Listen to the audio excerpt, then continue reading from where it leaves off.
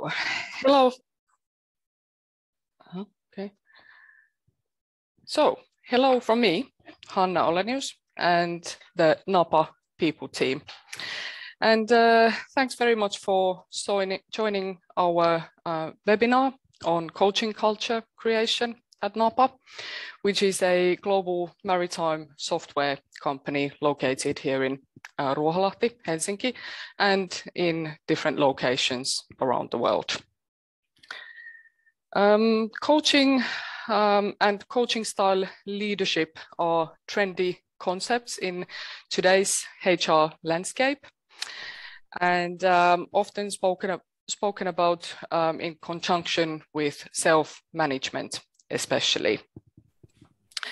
But what is coaching exactly, and what do we mean by having a coaching culture within an organization?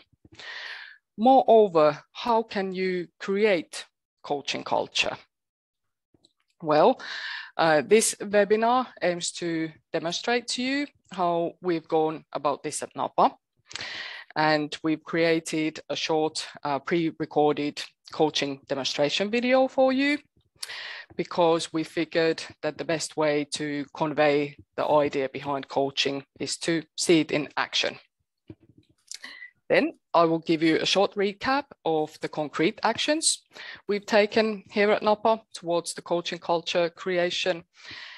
And to conclude, I will chat with my colleagues about their experiences with coaching, both from the perspective of an employee and the perspective of a people manager or HR manager, who looks at the things from a slightly wider angle and assesses the impacts of coaching on the whole of the personnel.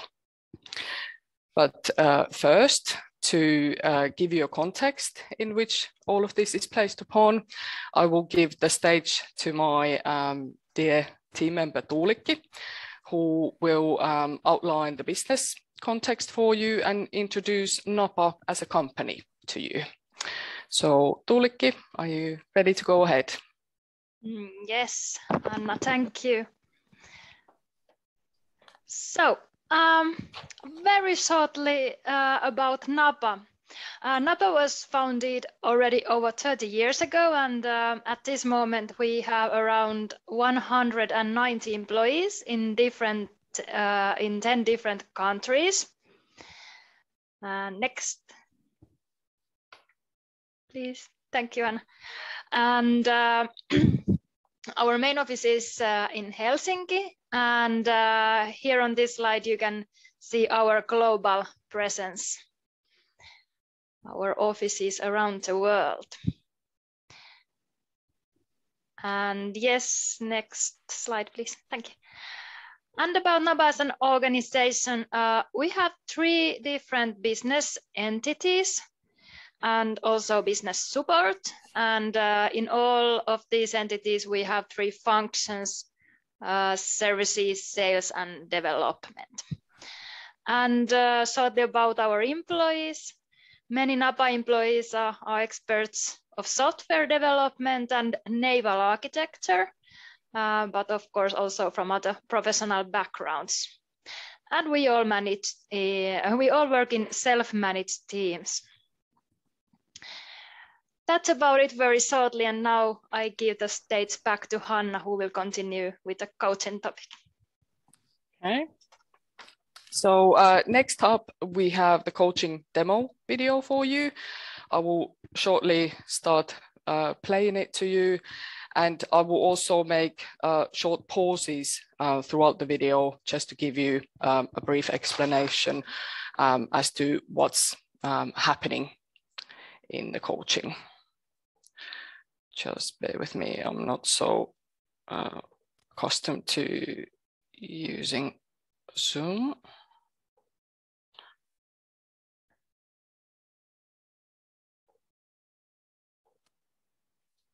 Do let me know that you're able to hear the sound on this video.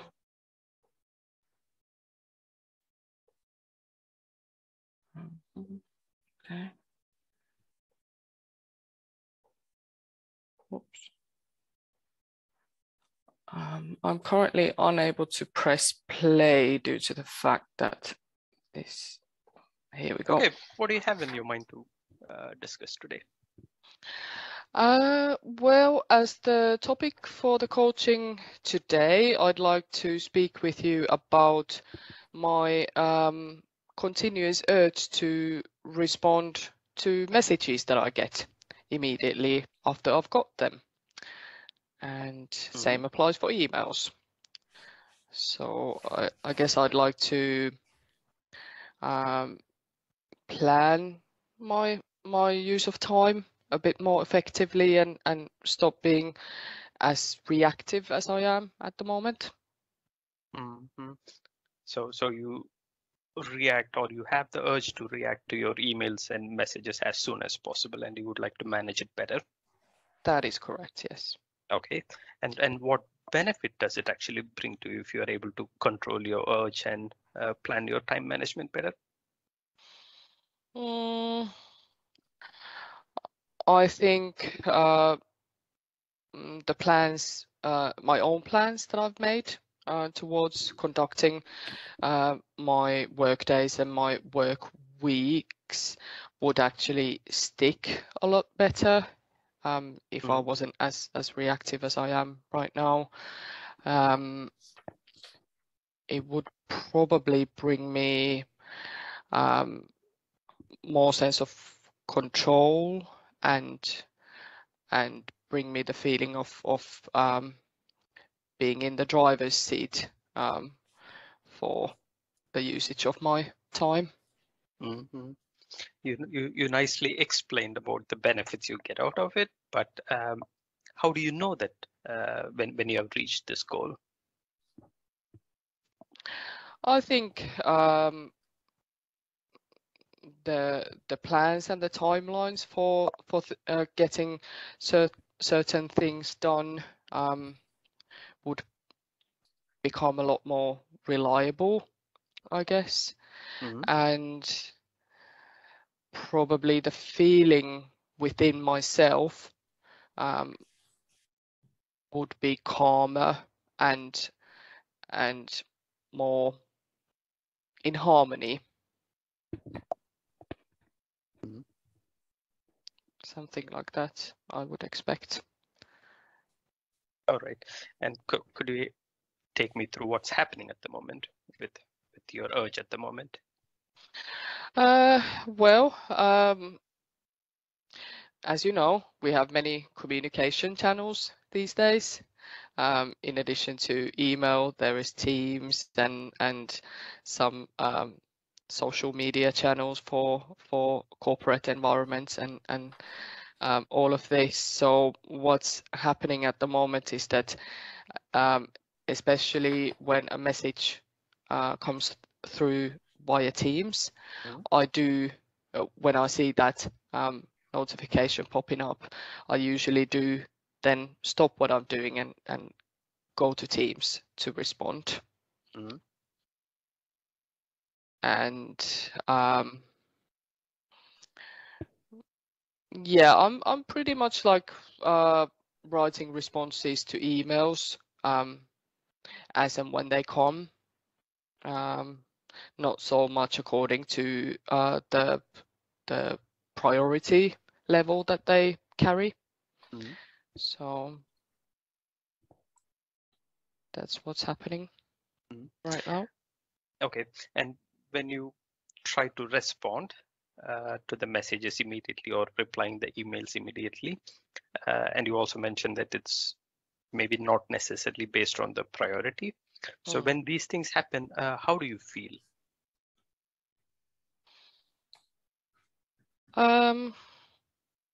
In parts, I actually feel good because I'm aware that somebody has approached me because they need something from me. And if I'm able to deliver and give that to them more or less immediately, I know that the other person can move forward with whatever it is that they're doing at that time. And it's nice to, in a way, know that others are experiencing me being responsive and helpful. towards them. Mm. But of course, the downside of it is that it can kind of mess up the plans that I've made for the day, and some other things might get delayed, or that I lose focus in what I was doing prior to receiving that message. Mm. Yeah. All right. And how does this affect people around you? Let's say your closest team. Well, my own team, I guess it's affecting them in a good way, because they are needing something from me, and when they get it, they can then progress with their own things. Mhm. So that's the plus side of it. When I don't respond to messages immediately, or the times that I haven't, for whatever reason, it can create some bottlenecks in our doing. Mhm. Obviously not necessarily mainly to me, but mainly to the other person. Mhm. Okay, let's pause there for a moment. Could you kindly indicate to me that you are still hearing my voice? I have literally no idea. Yes, we can hear your voice. Okay, great. So what typically happens at the start of a coaching session is that the topic for the coaching is introduced, and the coachee starts to explore different sides of the topic or the issue together with the coach. Key questions at this point could be what's happening right now, what would be happening if the issue was resolved, and what are the impacts of the topic or the issue for the coachee themselves or people around them. All right. You kind of went through like what you want to achieve through this session, and then you also explained about the benefits you will get if you reach the goal, and then you also explained how it affects you, or how do you feel, and also how it feels for your immediate colleagues. So considering all these things, what do you think you can do next? What are the choices you have?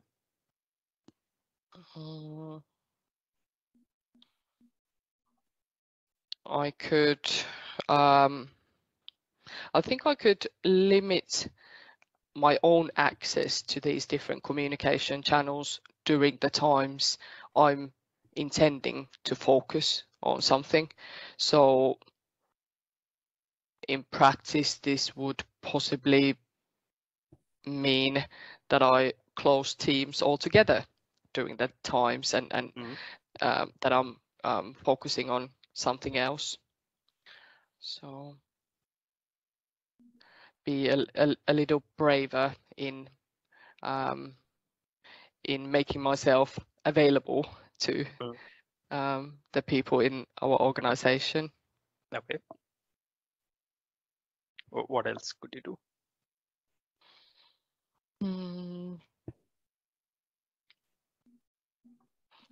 I could maybe exercise my own judgment in terms of defining the priority for different things, rather than approaching the whole thing with the objective of getting the inbox cleared, for instance. So having the inbox relatively clean can bring this sense of having control over the situation. But that's not necessarily the case if other things outside the messages are being jeopardized through doing that. If one of our participants today in the webinar come and ask you, like, how could they manage their time and and control their urge to reply to the messages and emails. What would be your advice?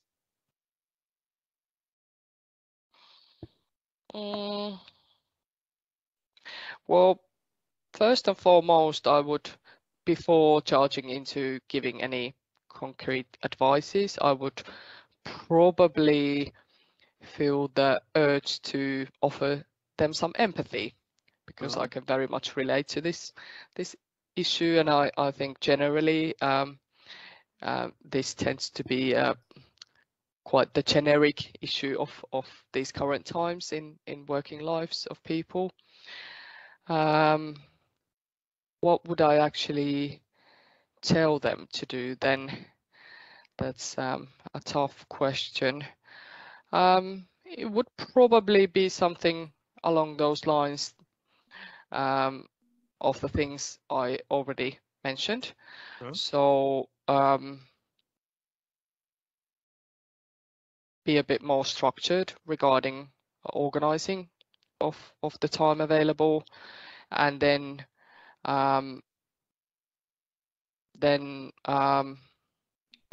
no fears in making judgment calls of your own in terms of prioritizing things. So obviously the priority order of things cannot be so that it's always the priority of someone else that overrides your own. Yep. So something like that. But it is a tricky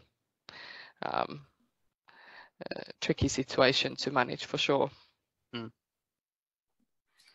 Okay, I'm pausing again for a moment, and in the mid section of the coaching, the coach helps the coachee to map out the different options they have in relation to their issue, and encourages the coachee to envision a solution to their issue.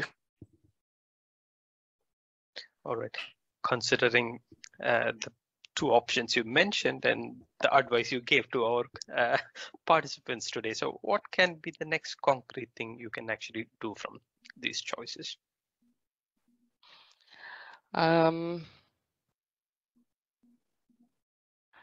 Well, rather than making any elaborate plans for managing this situation, I think I will just simply close Teams down the next time I'm focusing on something that suffers from interruption.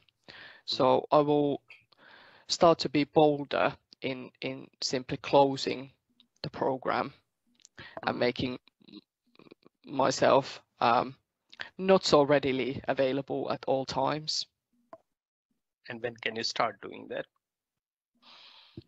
I can start doing that as of today. So, which is great actually. It doesn't require anything outside of my own personal sphere to do so. I can start as of today. That sounds really good. All right, so towards the end of the session, so what are you taking away from this?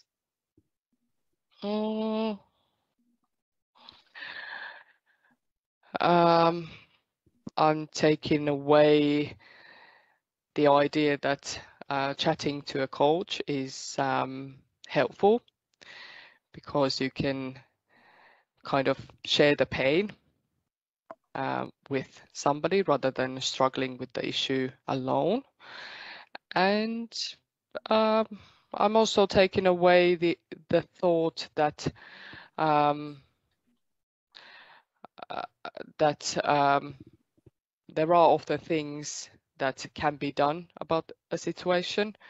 The trick is not to fall into the victim trap of thinking that there isn't anything that you can do about the situation. Okay, and as you could see at the end, the coach commits the coachee for action based on the coaching conversation.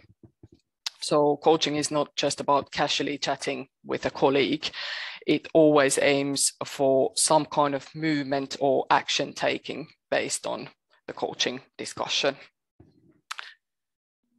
All right. Let's go back to the presentation, which hopefully you can see up on your screens now. So that was our coaching demo video for you. And now moving on to our experiences of implementing coaching culture here at NAPA. And to begin with, it would seem useful to consider why coaching should take place in a workplace. Hanna, excuse me, we do not see the slides. Okay. All right, let's do this again. Just bear with me. Is it there now? Yes. Okay. How can I get back? Okay. Let's try once more.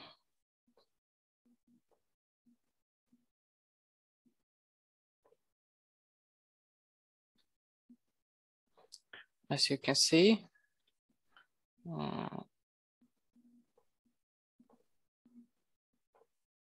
we do not use Zoom here at NAPA.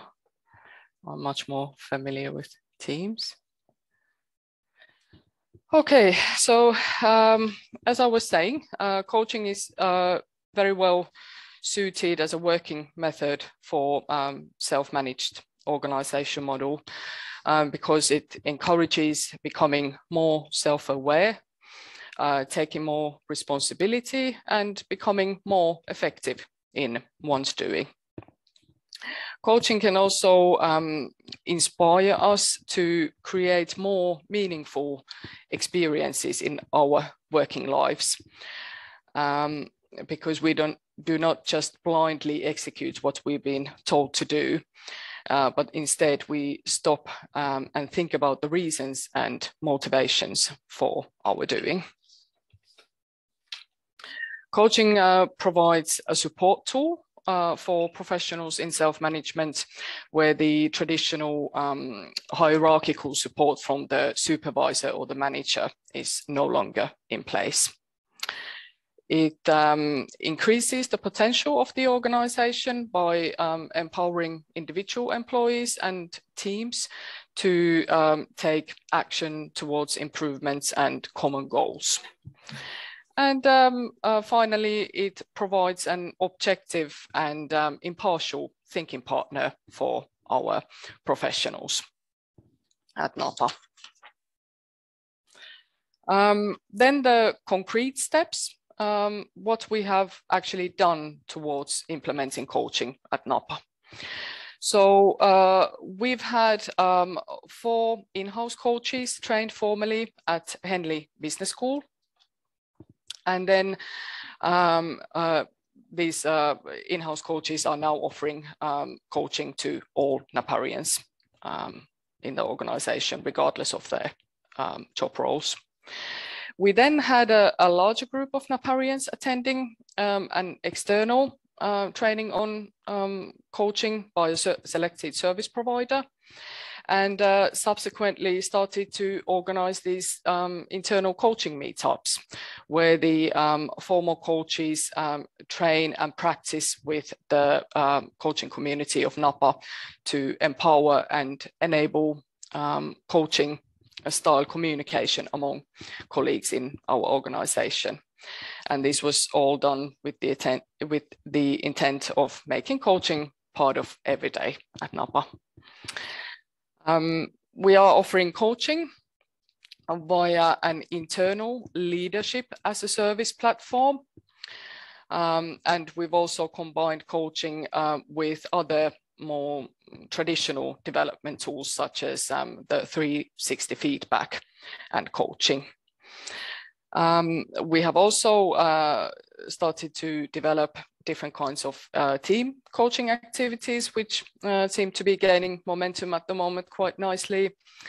And not forgetting all the internal promotion via our communication channels, such as the intranet, blog posts, company staff info, and something called Net Talk, which is very similar to those TEDx talks you can watch from YouTube, for those that are familiar with them.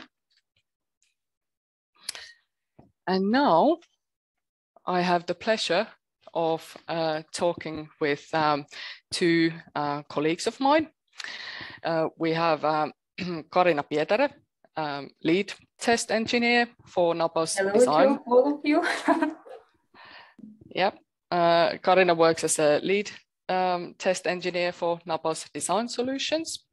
And we also have Suvi Alavilo, my nearest and dearest colleague, who works as a people manager at NAPA. Hello. All right, so let's start with you, Karina. How does NAPA's coaching culture appear to you as it is now? Well, as I see it, to some extent, coaching culture has always been present in NAPA, although we didn't identify it as such. There has always been trust in our capabilities. So personally, I have never experienced micromanagement or strong criticism in NAPA. Communication with our supervisors has always been more about asking questions, so such questions as what would be the best way to achieve this, or what are our options, and then coming to a common understanding. And now coaching principles are even more built into our internal processes and everyday working life. We can book one-to-one sessions with our in-house coaches. We apply coaching methods in our meetings, especially retrospectives. Coaching happens also informally, just by talking to our colleagues and discussing different topics with them. Well, everything said, of course, there is always space for improvement. There are still quite a few NAPArians who are not familiar with the topic or with the term and are not aware of the benefits of coaching. So I guess now the main focus would be on bringing awareness of coaching in NAPA. Mm-hmm. Right. So based on what you say, I gather that NAPA was quite well prepared to receive a working method such as coaching. Yes, exactly. When I came to NAPA around 8 years ago, I was expecting some instructions or objectives to be provided from my supervisor. But at the end, I just had to come up with the tasks myself and with a way to implement them. Yeah. Mm-hmm. And for what purpose you see that the coaching culture is at NAPA? Well, as you have mentioned, we have adopted self-managed organization model nearly 5 years ago. And since then, we do not have any managers or supervisors. Each NAPArian has a right to choose a new career path or assume a new role and make important decisions by himself or herself. Mm-hmm. And as we do not have supervisor-led development discussions anymore, coaching would contribute greatly when choosing the right alternatives and setting achievable goals. It could also be used when introducing new employees to NAPA. This way, the newcomers would learn from the start making important decisions that influence their working life. Mm-hmm. Okay, very interesting. Thank you. Now, Suvi, turning to you. what kind of an impact has coaching training had on you professionally, especially thinking about your role as a people or HR manager? Thank you, Hanna. We can say that I don't have had that extensive training like you perhaps have had, but some external training also for coaching. And I think for me personally, it has been the change of mindset and improving my communication skills at the same time. So because as an HR person, I often have this strong tendency to solve challenges or questions that people might come up with me towards me, and then instead of like aiming always to fix or solve the issue, with these skills that I have acquired from coaching, I think I can become more active listener in those situations. And at the same time, as being more active listener, it also allows me to learn more from the other person and their perspectives on that topic and matter. And I think it brings more to the table when there's this coaching integrated in those communication situations.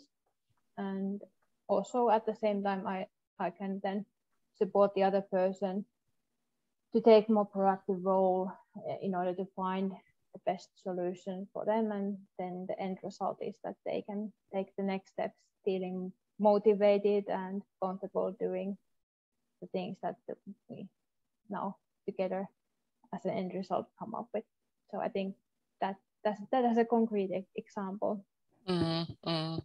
So in addition to helping others, would you say that coaching enhances your own communication skills as well? Yeah. You mentioned the active listening and so on. Yeah, and I think it requires training, so it's not something that I think, because within the coaching there's a certain theory behind it and methodologies and how to actually, like shown in the demo video, there's certain kind of questions that takes those situations forward and without providing those ready answers. So therefore it's like a change of mindset. Okay. And how does NAPA's coaching culture appear to you as it is now?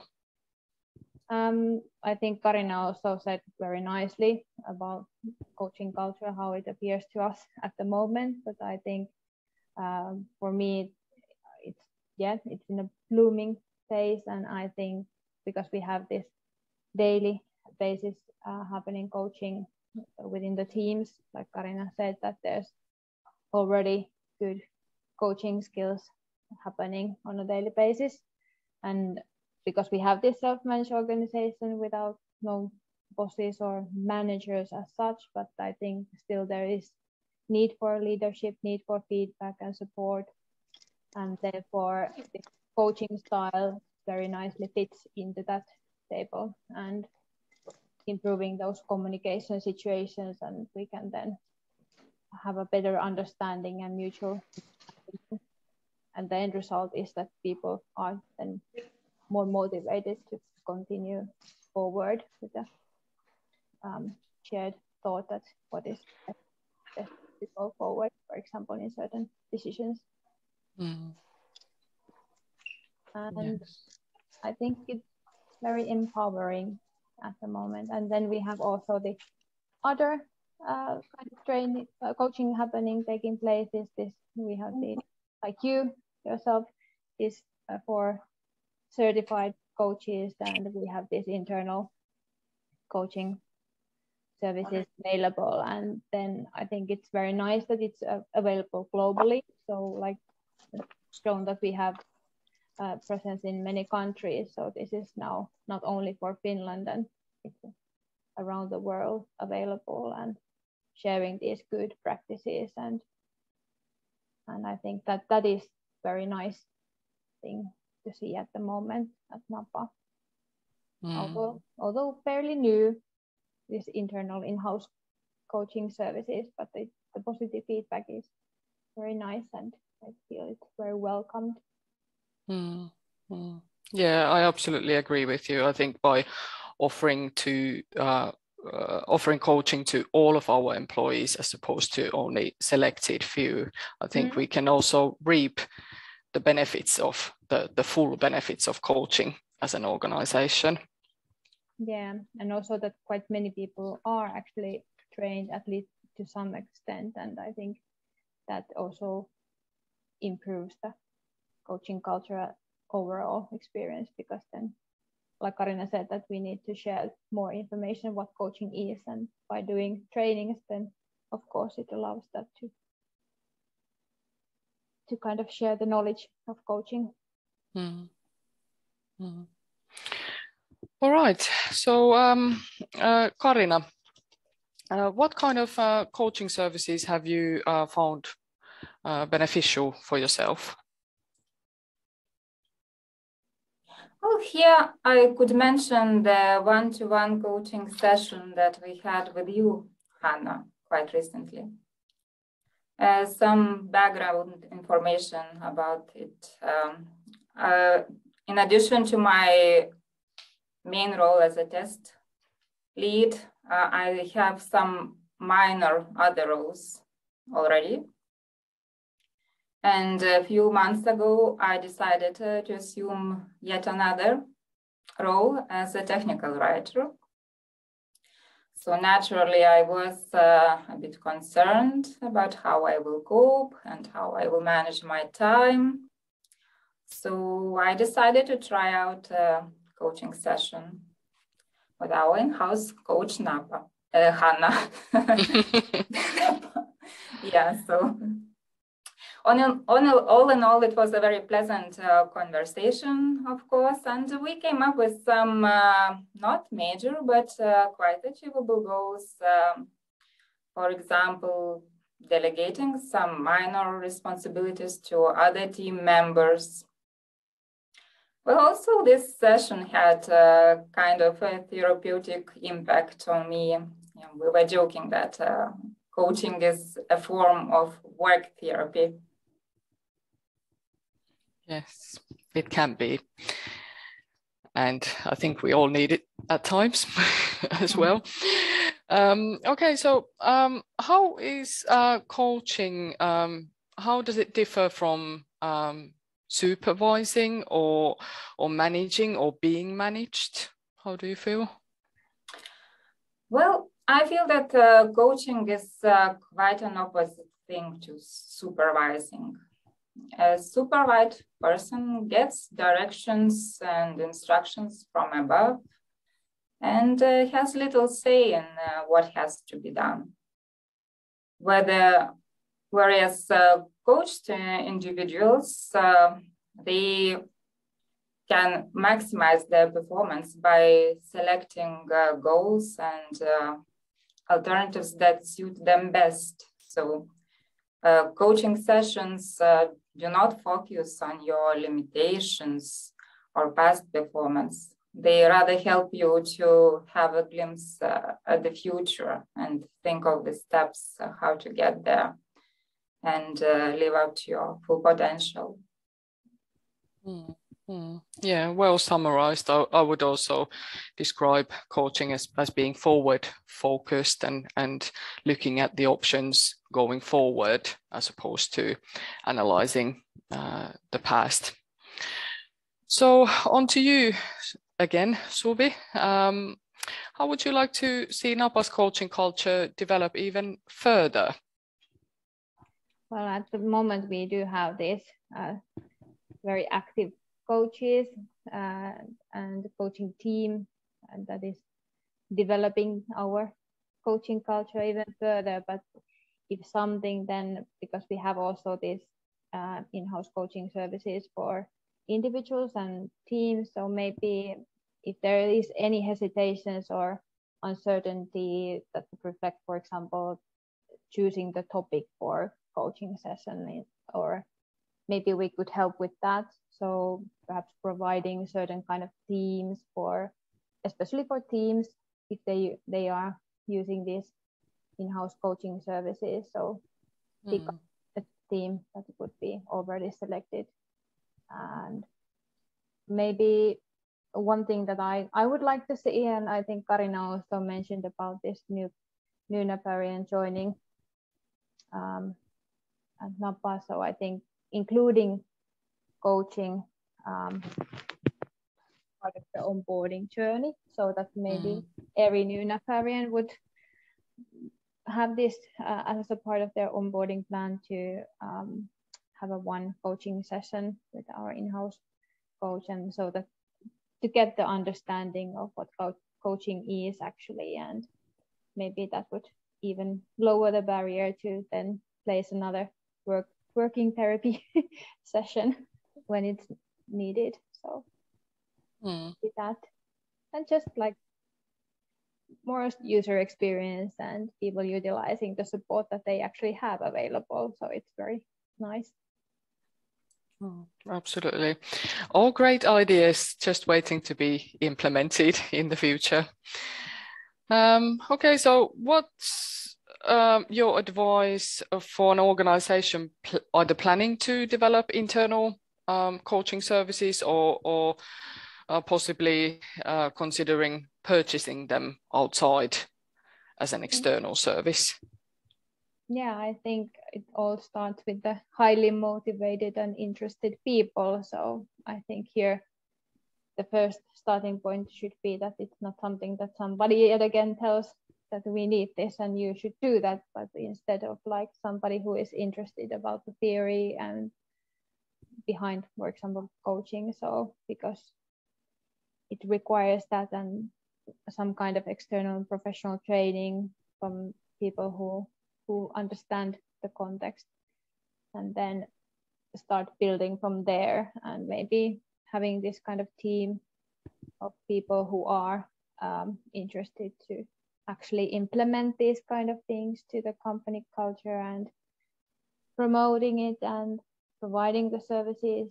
And actually, I think during the time we launched this in-house coaching training, I remember when we had those discussions that how much it affects, for example, if you hear certain kind of conversations, and is it how time consuming and all this kind of issues that brought up during that time. But I think it's well worth it, at least it has been for us, and just to be ready and open for the change and how it will affect also the daily working, because if there's no the person who is saying all the ready thought instructions and answers, so it might even a little bit take a longer time solving certain kind of questions and challenges, but then the end result is that people are more motivated and I think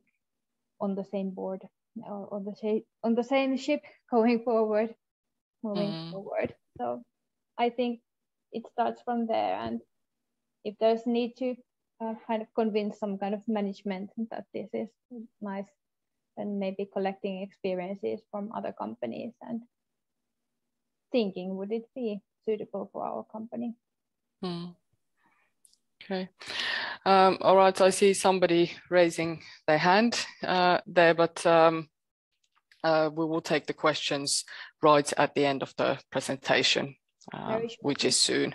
So not to worry, we will get to the questions and comments slightly later on. All right then, thank you Suvi and thank you Karina. Thanks for sharing your thoughts and your insights on coaching with me and the audience here today. All right, then we're approaching the end of our presentation, and just to recap briefly what we have observed as the positive outcomes of coaching. So first, coaching has been well received. It's been the best rated internal service in that LAS platform that I mentioned a couple of slides ago. The feedback that we've received of coaching indicates that colleagues really appreciate and value being listened to And I think we have been able to observe an increased engagement and a sense of meaning via this kind of a professional development tool, such as coaching. And there has been an improved way of communicating among colleagues too. To balance the positive with the challenges would be to say that being able to convey coaching in an understandable way to everyone can be challenging, mainly because in coaching we can use several different kind of tools and techniques. So therefore the experience of a coaching session is hardly ever identical to another one. So that's why the experience of coaching can vary from person to person. Secondly, challenging is for colleagues to find the time for coaching among their busy work days and schedules. And certainly we also need to take into consideration the cultural differences between the different NAPA locations globally in the kind of coaching that we offer to our employees. So to that end, we are now at the questions, comments, and thoughts and experiences part of